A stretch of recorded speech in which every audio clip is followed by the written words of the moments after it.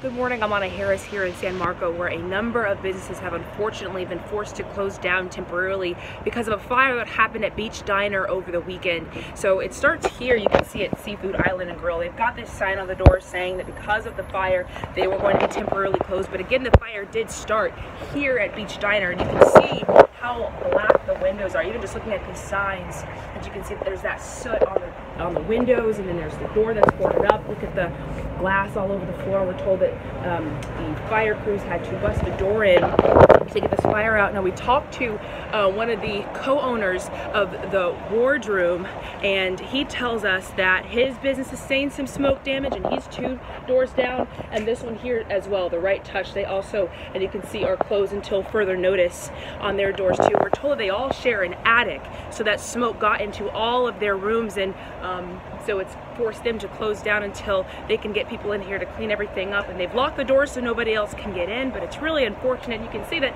the Wardroom here sells a lot of holiday decor. So unfortunately, you know, this has happened right ahead of the holiday season, so it couldn't have happened at a worse time. So I know that they are hoping to reopen by the end of the week. Of course, it's going to take Beach Diner a little bit longer. The cause of the fire too is still under investigation, but as soon as we learn that, we will update you on air and online at firstcoastnews.com.